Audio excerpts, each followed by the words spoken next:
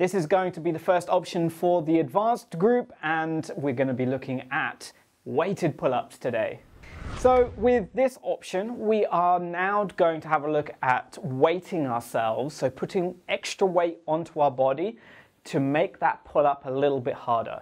So we've got to the point where we can do body weight pull-ups, and we now have to increase the amount of stress on our body to make it a little bit harder, so we keep adapting and we keep getting stronger.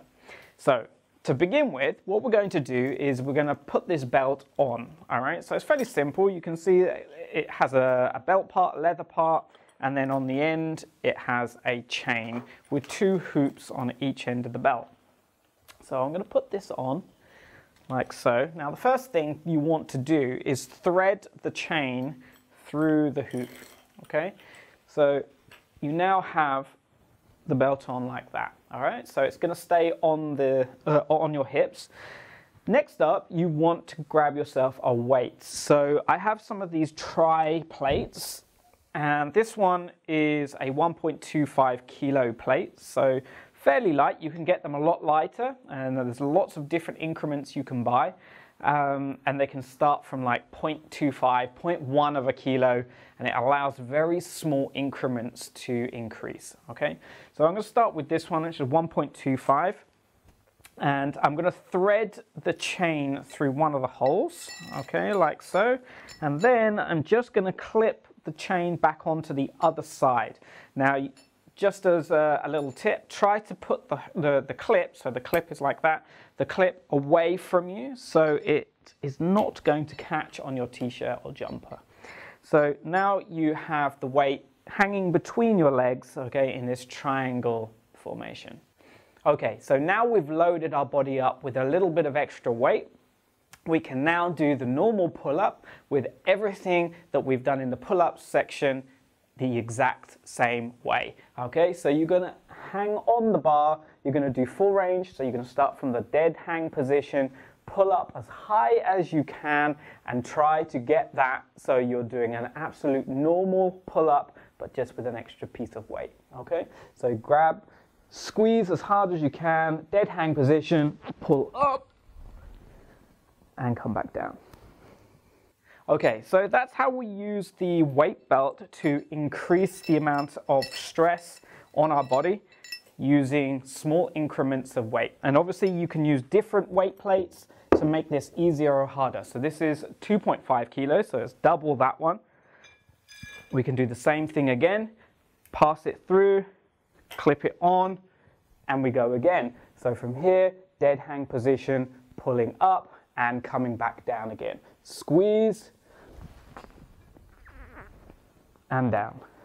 So let's have a look at some of the positives and negatives to using weight plates and a weight belt. So the very first primary plus for this is the fact that it is very, very scalable. You can put on very small increments of weight and you can go up infinitum, okay? You can add as much weight as you like to the person who is doing the pull-up and make it easier or harder for them, depending on how much weight you put on.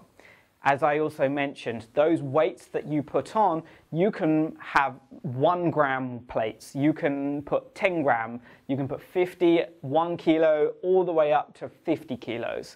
There are a lot of different plates, and it is really just down to your budget and what you can afford or get hold of in terms of the plates. So something else to be aware of is you don't just need to use plates, you can use kettlebells as well. So the great thing about kettlebells are that they come in quite standard sizes, and you can put one of these on, they hook in exactly the same, you just pass it through the handle and clip back on again. And it means that you can actually clamp these a lot easier than the flat plates, okay, between your legs, and it stops them swinging so much. So some people prefer using kettlebells, other people prefer using the weight plates.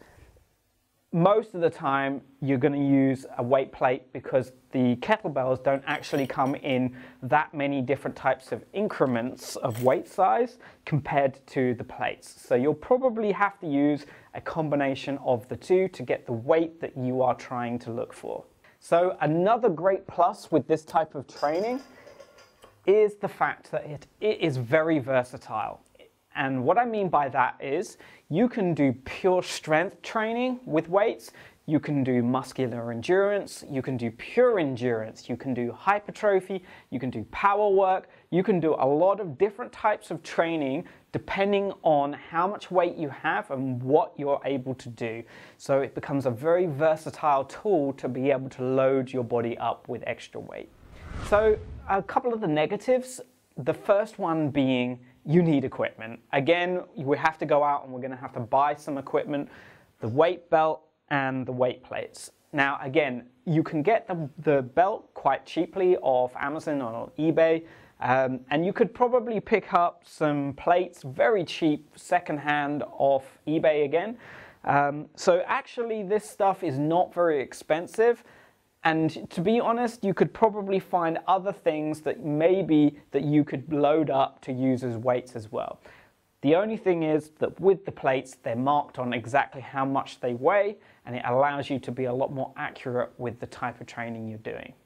So when we are actually doing a lot of sets and a lot of reps, something else that becomes quite apparent is when you have big weights between your legs, and these are going to start swinging as you're coming down and pushing and pulling back up again. And the momentum from the weight plates actually can cause a few issues in terms of swinging and kipping and a few other little bits and pieces as well. So it's slightly harder to control when you've got extra weight. So it's just something to think about and something to keep in mind, that you want to keep that under control when you're doing lots of reps and lots of sets. So something else that you can use are weight vests. So these are like jackets that you can strap to your chest, and it means that they're against your chest and stick to your chest. So they're not going to move around as you're doing the pull-up. The trouble with these there's two problems with this. Number one is the actual distance from your chest is going to mean that it's harder at the top end to get past the bar. And you'll find that you won't be able to get higher than if you didn't have the weight vest on. The second issue is generally these weight vests come in different sizes, but they have little sand sacks that you can either replace or put more in. The trouble is that these sandbags, and some of them don't even have them, they're stitched in and you can't change them. But the sandbags are weird sizes, and to buy more, actually you can't do. And if you want to put more weight than the actual weight vest can do, you'd have to buy another weight vest.